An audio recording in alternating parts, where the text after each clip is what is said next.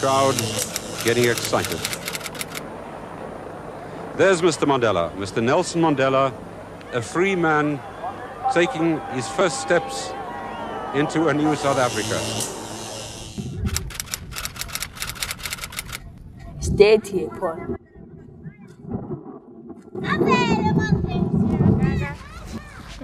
Where's you, Paul? Hey, kids. When's I'm shooting Nelson Mandela here?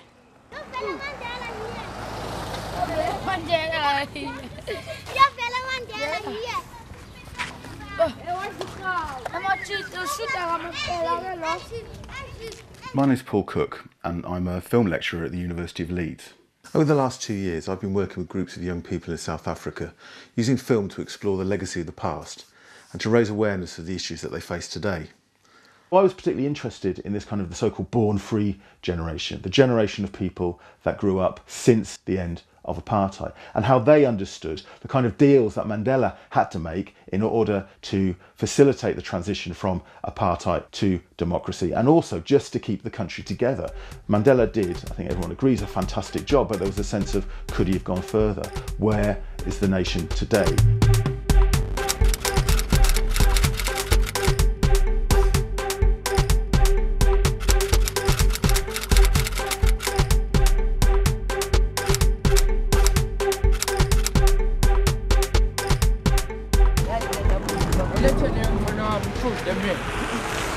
This is music, this one.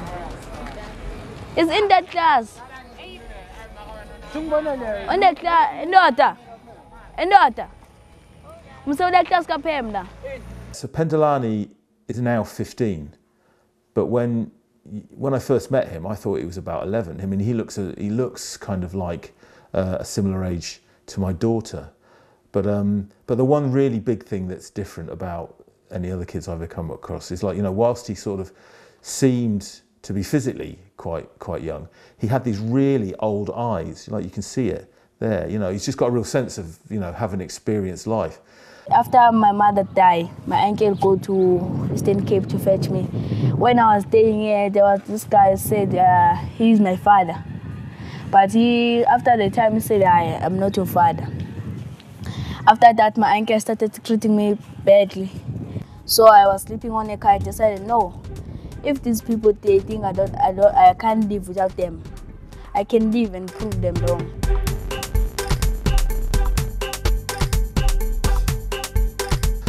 Well, yeah, Phendulani has been working with us on a project that we've been running with the Bishop Simeon Trust and Temba Interactive this year. We've been working with groups of vulnerable children who use so-called safe parks in the townships around Johannesburg. A safe park is a safe space where vulnerable children get a meal for the day, to kind of concentrate in school or to just not be hungry. In some of these communities, it's almost like your life is already mapped out for you. You'll get pregnant at 16, you'll live off government grants, and that's all you'll ever be until you're an old person in the cycle. What we've been doing is running a filmmaking project, getting them to make films about some of the issues that they think particularly affect their society, that they think the world should know about. So the Leeds project came in to be housed by the Youth Committee project, where we work with the various safe parks to establish youth committees within the safe park. And in establishing those youth committees, it's all about ensuring that the beneficiaries of the safe park have a voice and they're able to speak through issues within the safe park and outside of the safe park, and then building their skills to be able to run their own campaigns, raise their own awareness. And so the film project came in as the first offering of a tangible skill that we can offer the youths. The most difficult thing is about when you shoot, sometimes you forget. Sometimes when you press where you must focus on, you take a pitch, so it cut at the same time. So it's very difficult. You must be very, very focused. And you must be very, very clear with your job and do it well. Our freedom is what about blessers.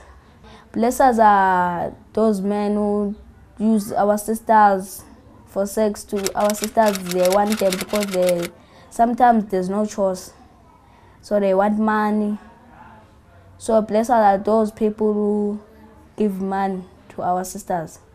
We want to make film about blessers because blessers are very dangerous. If you have HIV, they would say, no, I use protection with you, so I don't have any problem. Even if you have a baby, they would say, no, I don't have a baby, I don't want a baby, so go and do abortion. You know, what he's got really into is using the camera, and like, you know, that's been kind of his thing. He's been the go-to cameraman all the way through the year, and then through that, I think we've all got to know him a little bit more, and you know, his incredible story really. Just press this, but this is a really nice camera, so you can see it gives you a really wide shot.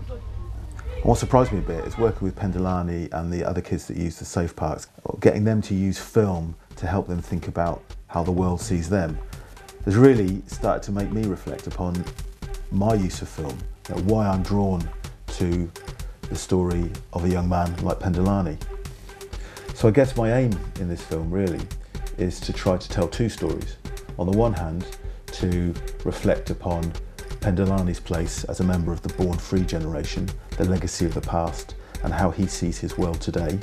And then also to reflect upon my relationship to this stuff, and to think about what right I have to even attempt to tell his story.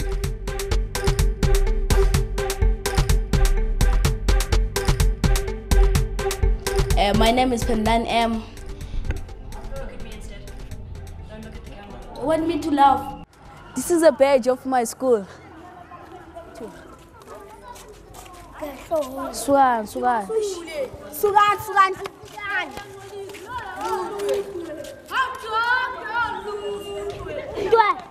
You can go there. So, ma'am, I need you to tell them everything about me. Oh, that's a long story. I knew Phendulani for about, I don't know, it was 20. I used to see him when I was standing by the gates there in the morning.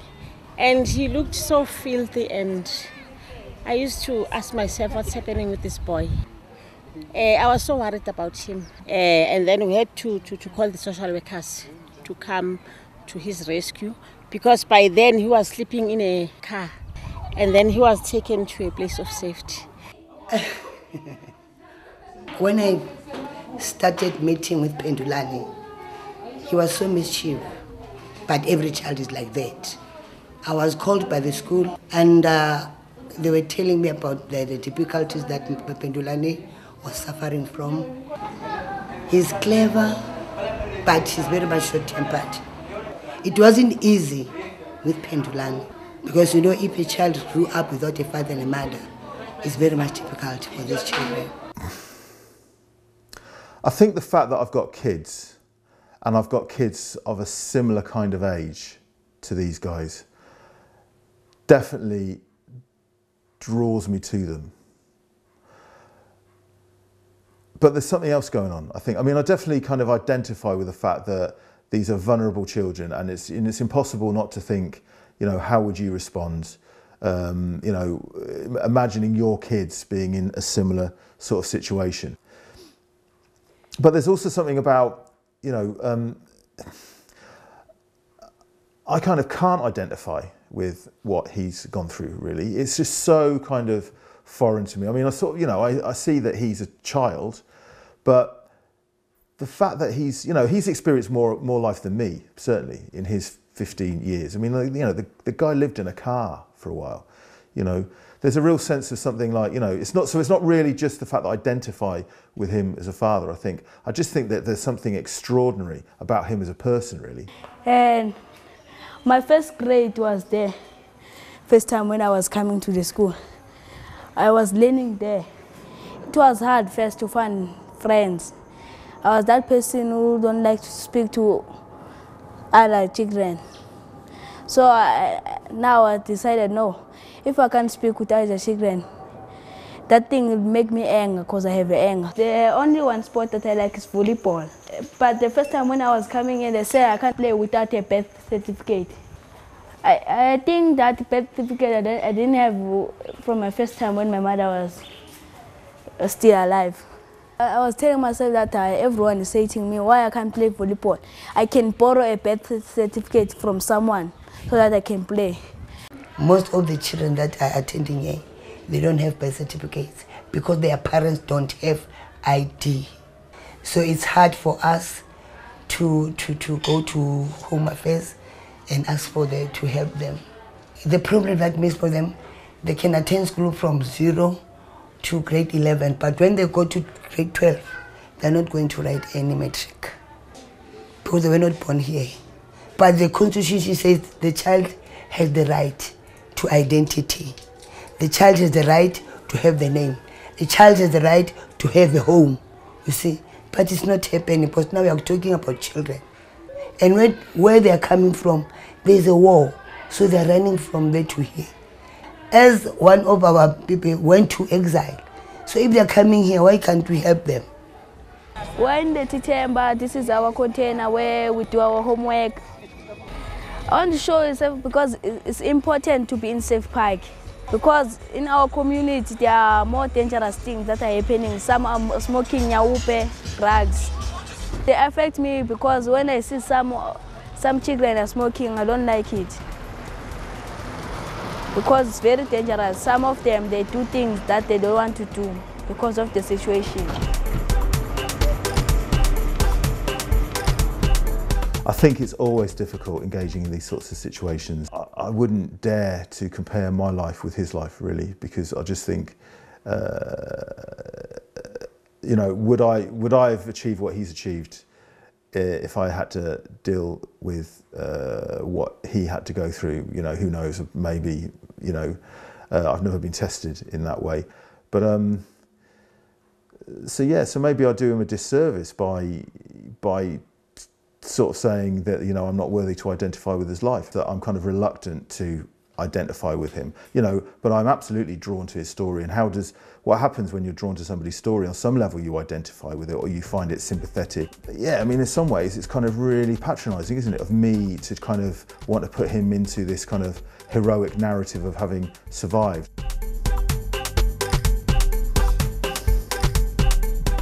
This is our home. The first time when I come here, I was this person who say I think my life was the end, but when I come here, I get a family that can support me. God give me the mother that can give me food, can give me house to sleep, can give me everything that I need as a child. He used to run away there by where he was staying. But since he came here, he never ran away. And he becomes a wise child. The fact that I lost a parent and I was kind of vulnerable, and I lost my, I mean, you know, the difference being, of course, he lost 2 parents. He was left very, very vulnerable. But yeah, I mean, maybe that's one of the reasons why I was kind of, you know, drawn to his story. The fact that, you know, I lost my dad at a similar kind of age to the fact to when he lost his mother. But, you know, my life's been incredibly stable.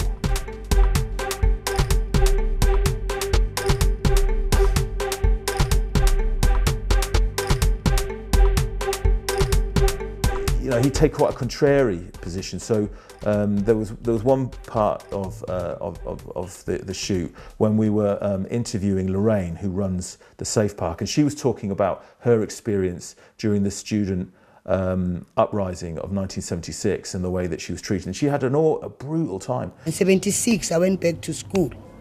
Ithe mangifike esikoleni ngathola ukuthi hayi ngempela ilinge lenda by VCCs we have to fight for these Africans. So early in the morning I woke up on the 16th of June. Then saqala sagcwala idrata sizabalaza. So I was busy leading these other community members, not knowing Gucci as the helicopter flyer busy. They were policemen, they were not journalists. So I was busy throwing stones to some of the students. Masihamba, ngase MC Porter. So silwisana nalamabhunu. Bayekela inje police dog. Police dog just gijimisa. I continued running. I saw the dog was behind me. So I just find the nearest house. From that corner, it was the 4th house. So I couldn't do anything. I just sit there. was she waiting for the policeman to come and arrest me. Instead of the policeman coming, it was the police dog. Ivule umlomo. Ukushika kwami. Iswebhayi itsha yangiluma. Namanceba wezinja la ayi3 amazinyo wazo. Then igazi beseliphophoma yimi. I couldn't walk properly. So ukungipusha kwabo, they were pushing me with their guns. They were hitting me with their guns on top of my head. And that led into a massive discussion about the legacy of apartheid and, you know, what's happening in South Africa today, and the legacy of Mandela, and, you know, and should they forgive the people that brutalised them in the past, and where is society going? And Phendulani was really interesting because he was engaging really seriously with it, but he wasn't coming out with any kind of stock answers. I mean, lots of them weren't. And it's something that kind of comes from the fact that this is a person who's really had to kind of hold their life together, that not, you know, never take the kind of straightforward, glib answer. They've always had to try and work things out for themselves. This is my room, and this is where the thing that I grow, but the other part is not to me. This is some of them, and this is the research.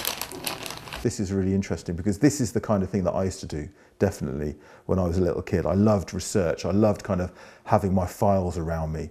But I think I do also, yeah, I do identify with this seriousness. You know, I was a pretty serious little kid, I think. And yeah, there's something about the fact that he's interested in politics. There's something about the fact that, you know, he wanted to show me his research and what his research meant to me, or meant to him. This is the children that there are thousands of children work very hard for low wage, and these are children that are sleeping on the street. And this is when, in 1994, millions of South Africans waited for hours in a long queue for the tens of votes. Democracy doesn't mean everything, because some of us are still poor. So all I want is everyone to be normal. Not some of us are rich and some of us are poor. So this is Nelson Mandela and Thabo Mbeki. I think Mandela didn't done his work. If he done his work, all of us must be normal. No one have a right to be poor. Everyone must be normal. I don't think he finished the show. Anyone now, when he gets money, he eats. Don't care about other people. I think now all we need is youth people to lead.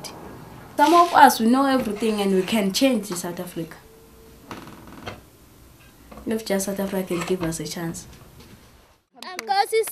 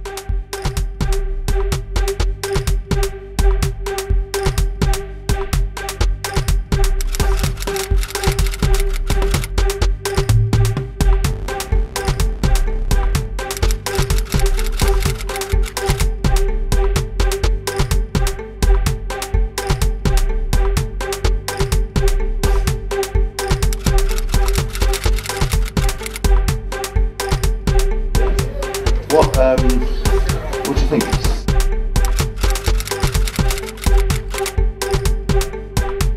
You did your job. I did my job. Thank you.